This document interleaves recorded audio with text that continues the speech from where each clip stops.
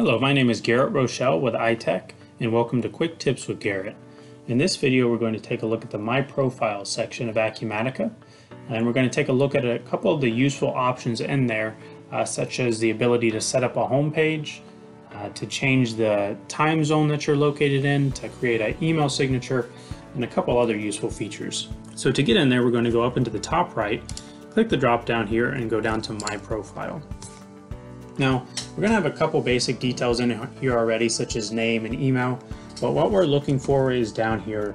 If we are in a different time zone, whether it's temporarily or long-term, than what your system is defaulting to, then you've got the option to change the time to whatever time zone you are in, so that it's specific to you as the user.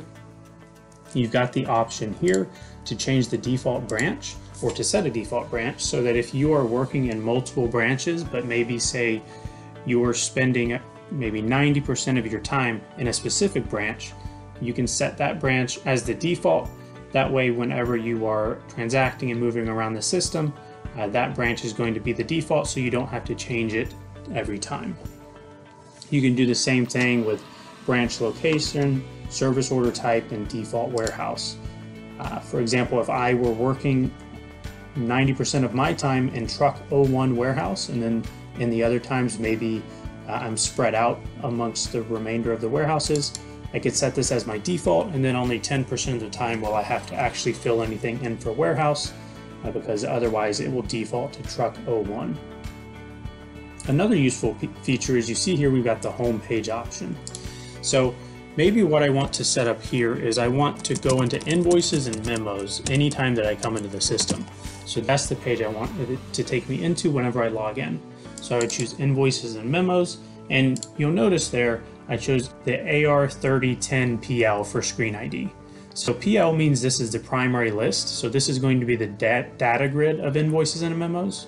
If we choose the one here with AR301000, that is going to take us into the actual transaction screen of an invoice and memo, as if you are entering a new invoice and memo.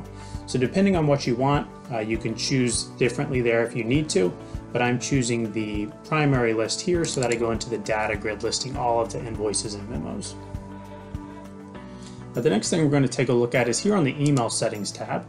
It's going to take us into our email setting here. So what I'm going to do is I'm going to copy and paste over from Outlook the new email signature that I want in the system.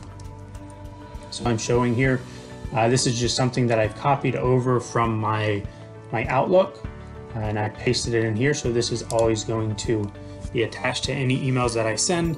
And additionally, you can choose over here whether it's going to be included in new emails, or if it's also going to be included in replies and forwarded emails. So I'll just go ahead and check both of those and leave that there.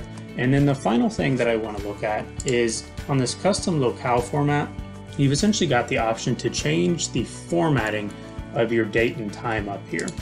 So if I want a different, rather than the standard that I've got set, you can go down here, look at the different options, and choose whatever you see fit there. So that was just a quick overview of a couple of the key features of the My Profile section in Acumatica.